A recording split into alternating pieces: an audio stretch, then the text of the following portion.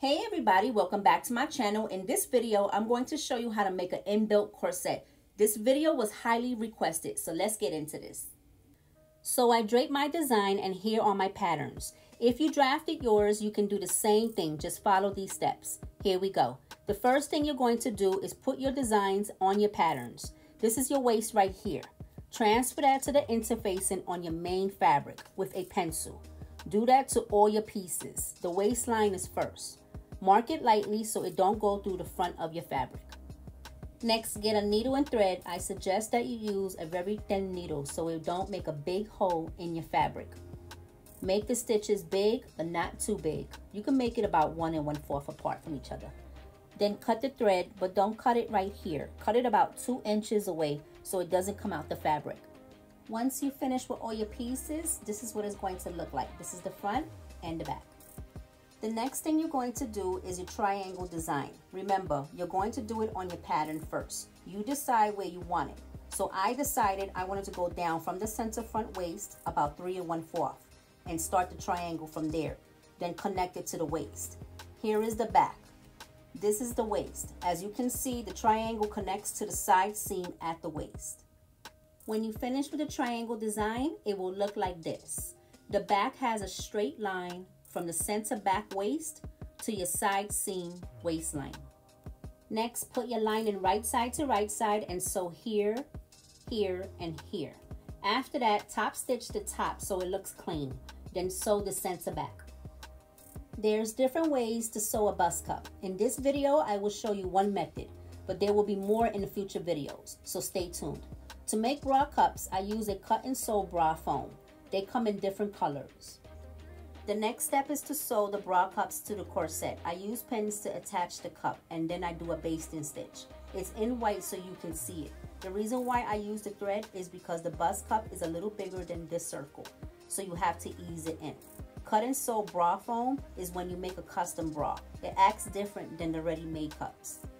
There is also 2 methods for lining. If the main fabric is thick, then I suggest that you cut off the seam allowance around the circle of the lining. But since my fabric is not thick, I left the seam allowance there. When you sew the foam cups, don't sew it on the top. Face the bottom on top of the machine so that if you see a pucker coming, you can stop it by lifting up your foot and fixing your fabric so you can continue sewing. Let's sew.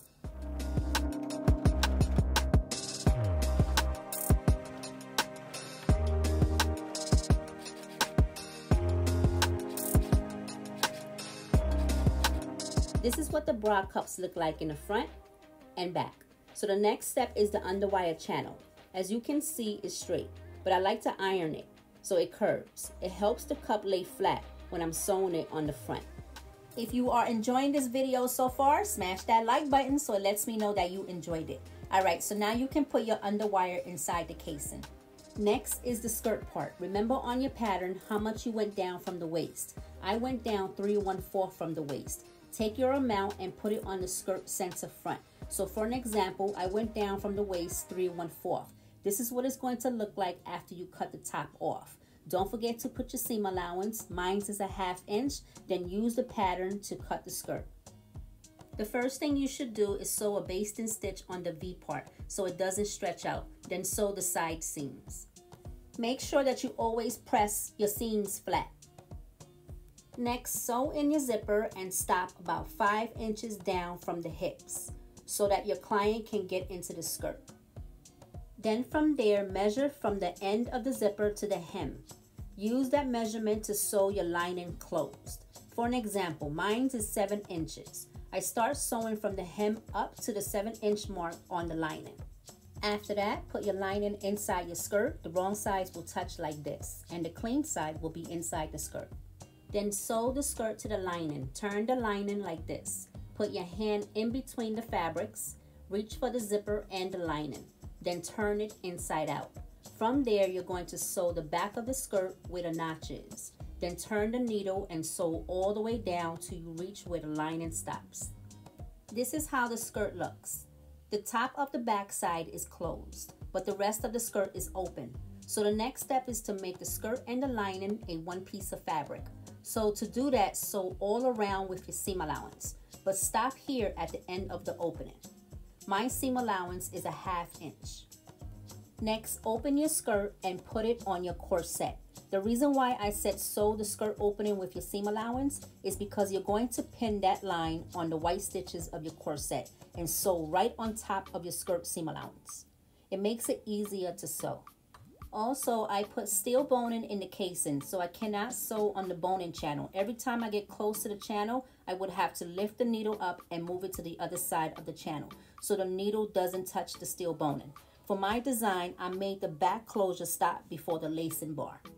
And I hand sewed the skirt to the boning channel since I couldn't use the sewing machine. If you are using Ridgeline boning, then you can sew right through it. Next, take out the stitches from the waist. This is how the inside looks.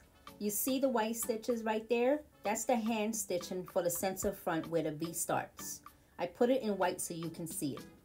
And here is the final look, guys. Do you like it? Let me know in the comments what you think. I hope this tutorial was helpful for you. There are more videos coming, so stay tuned. If you are interested in learning how to make corset loops, then click on this video right here and I'll see you in the next one. Don't forget to practice, practice, practice. Bye, everybody.